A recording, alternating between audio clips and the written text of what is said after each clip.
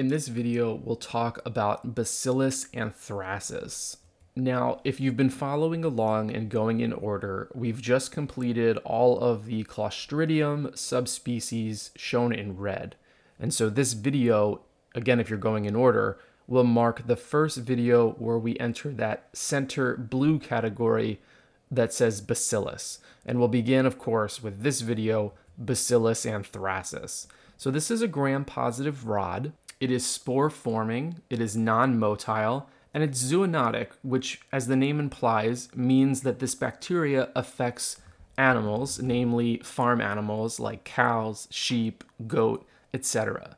Now, a little aside here, little historical note, the disease that Bacillus anthracis causes is called anthrax, right? That term refers to the clinical manifestation of this bacteria. And anthrax used to be called wool sorter's disease because if you had an occupational exposure where you were working with farm animals and taking their hide or their wool off their body and the bacteria was in the wool, you were more likely to get anthrax. And specifically, you were more likely to get pulmonary or respiratory anthrax. More on that later. So there's an occupational exposure where if you're taking your USMLE or your COMLEX or whatever in-class exam you're taking, and you see that somebody works with farm animals or sorts wool or works with the hide of animals, that's an occupational risk for getting anthrax. So keep that in mind. Now that's the animal infection, but human infection usually occurs via inhalation of the bacterial spores. There are different types of anthrax disease. There are 4 types to be exact, and I'll get into each of those 4 types individually later on in this video. Now, historically, Bacillus anthracis was associated with bioterrorism, and the concern here was that some entity, for example, a government, might use aerosolized anthrax and package it and send it out to infect the widespread public.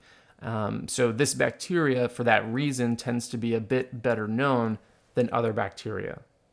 Now, here's what the bacteria looks like. I don't have an image of it, but for completeness sake, I do want you to know that if you see something that looks like Medusa head, or you see a buzzword that says Medusa head, that's telling you that the answer is Bacillus anthracis.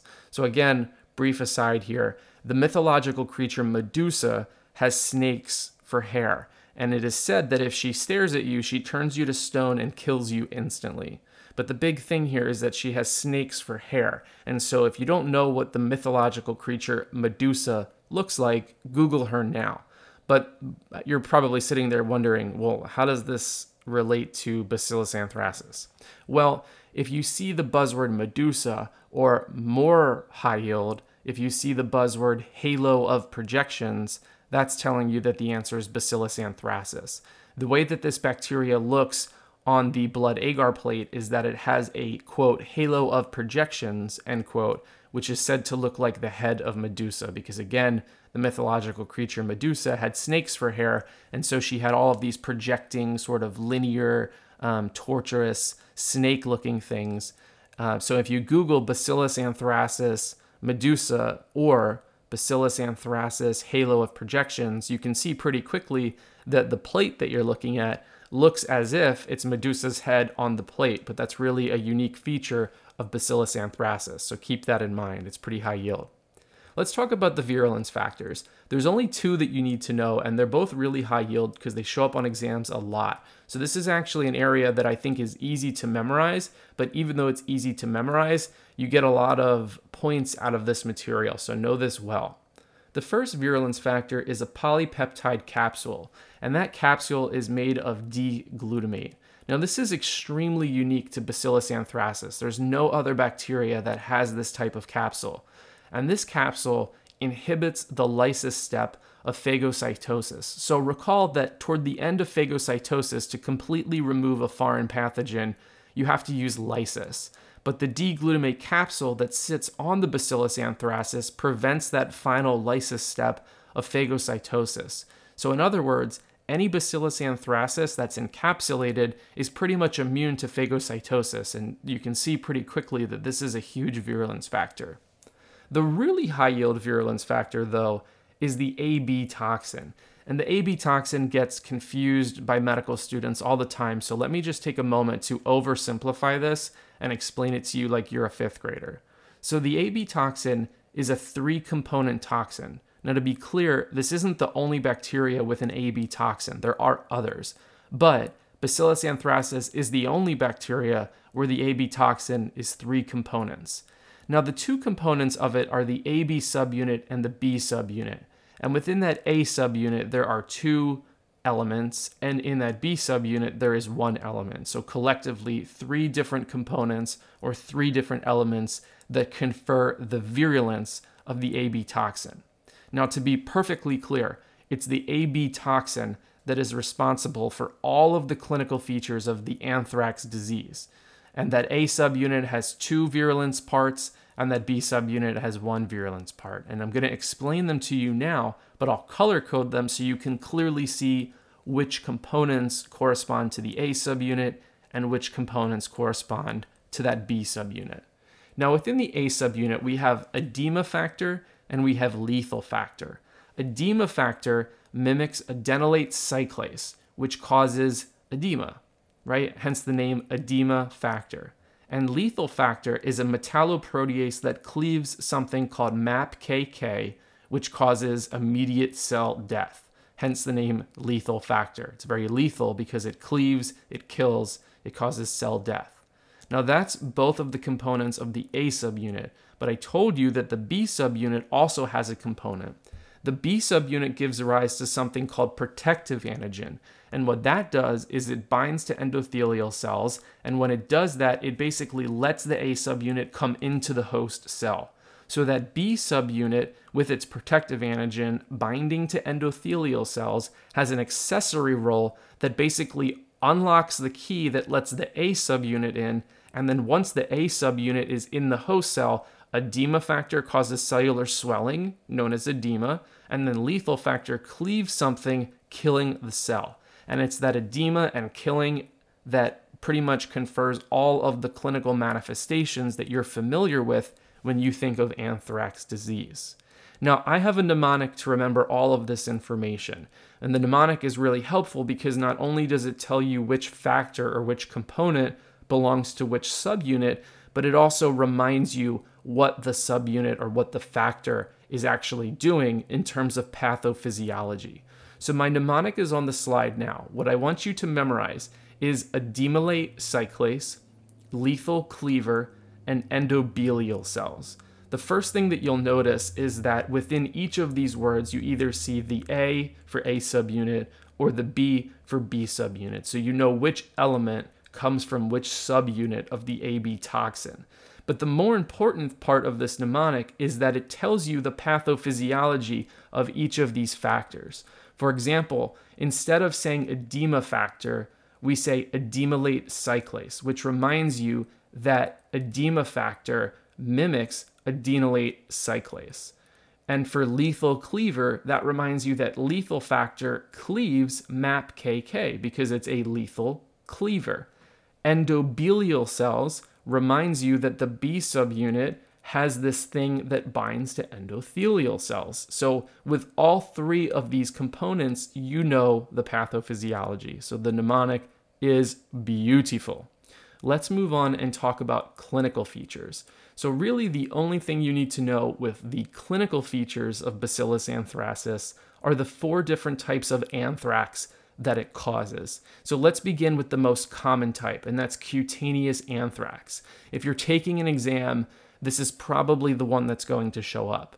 So cutaneous anthrax, as the name implies, it's cutaneous, so you see it on the skin. It begins as a painless papule with vesicles, and that painless papule with vesicles will progress to the classic ulcer with a black eschar.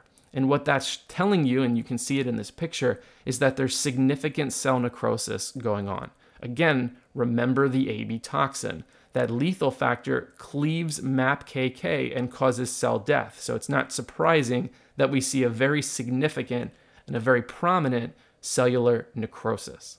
So that's cutaneous anthrax. And what you want to be on the lookout for is the image that you see on this slide. Next, we have respiratory, also known as pulmonary anthrax. And this begins with a flu-like symptoms, and then you get mediastinitis. So literally the mediastinum becomes inflamed. You can also see hemorrhage, and this can progress pretty quickly into septic shock. Now the image on the slide that you see here is what's known as widening of the mediastinum. And you can see that that mediastinal area is just more widened, right? It's stretched out laterally. And this is something that you want to be on the lookout for on your exam. If they give you this image, they're trying to tell you that not only is it respiratory/pulmonary anthrax, but of course it's Bacillus anthracis. The third type of anthrax is GI anthrax. And this one is pretty simple. It's just nausea, vomiting, bloody diarrhea, and lymphadenitis. So anything that sounds gastrointestinal, as the name implies, it could be gastrointestinal anthrax. Now, most medical students stop here and they say, okay, these are the three types of anthrax disease that comes from Bacillus anthracis. But truly, there's a fourth one. And this fourth one is relatively new. It wasn't discovered all too long ago, and for that reason, it has the potential to become more high yield on exams. Anything that medical students don't classically associate with some element of USMLE or COMLEX is likely to be tested, because as we discover more about new diseases that go back many years, those new elements will show up on your test because they become public health concerns. So the fourth type of anthrax is what's known as injection anthrax. And this is very similar to cutaneous anthrax in terms of the symptoms that it causes.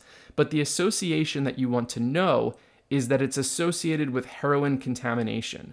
So sometimes when heroin gets produced, it can be diluted with contaminants. And if those contaminants have any exposure to the bacteria Bacillus anthracis, then either the bacteria or the spores can get into the heroin and contaminate it. And so basically, if someone were using heroin, via intravenous drug abuse, they would be injecting anthrax directly into their skin. And so the hallmark of this type of anthrax is that it infects the deep layers of the skin and muscle in the local area in which it was injected. And once it's inside, it spreads very, very quickly.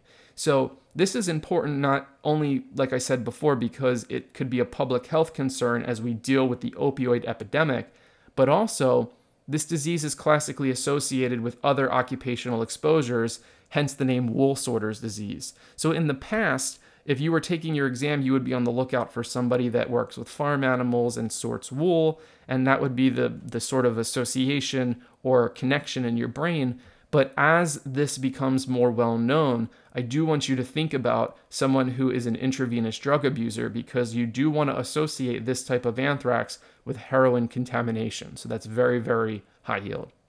Let's wrap up by talking about treatment. Now, truly, treatment is really beyond the scope of step 1 and level 1, but just to simplify things, if it's non-systemic anthrax, you give either a fluoroquinolone or doxycycline. If it is systemic, you give the same thing that I just said, but you also add combination therapy with either linezolid or clindamycin. And lastly, regardless of the type of anthrax, every patient could technically be given antitoxin or monoclonal antibodies. And for those monoclonal antibodies, you would either give raxibacumab or oblitoximab. And I butchered the name, I'm sure, but that's what you want to remember. Here's the summary slide. So again, we're talking about a rod-shaped gram-positive organism. It's spore-forming. The two major virulence factors is 1, the D-glutamate capsule that blocks the lysis step of phagocytosis, and then 2, the 3-component AB toxin, which has an A subunit with edema factor and lethal factor, and a B subunit with protective antigen. Remember that edema factor mimics adenylate cyclase, so we call it edemylate cyclase, and lethal factor cleaves MAPKK, so we call it the lethal cleaver. Lastly, remember that the B subunit binds to endothelial cells, and we remember that with endothelial cells. For treatment, we've got fluoroquinolone plus or minus doxycycline plus or minus antitoxin and monoclonal antibodies. Remember also that you can do combination therapy, so you can also add in linezolid or clindamycin. 4 types of anthrax not shown on this slide. Know the 4 different types, and remember that injection anthrax is associated with heroin use. That's all. Good luck.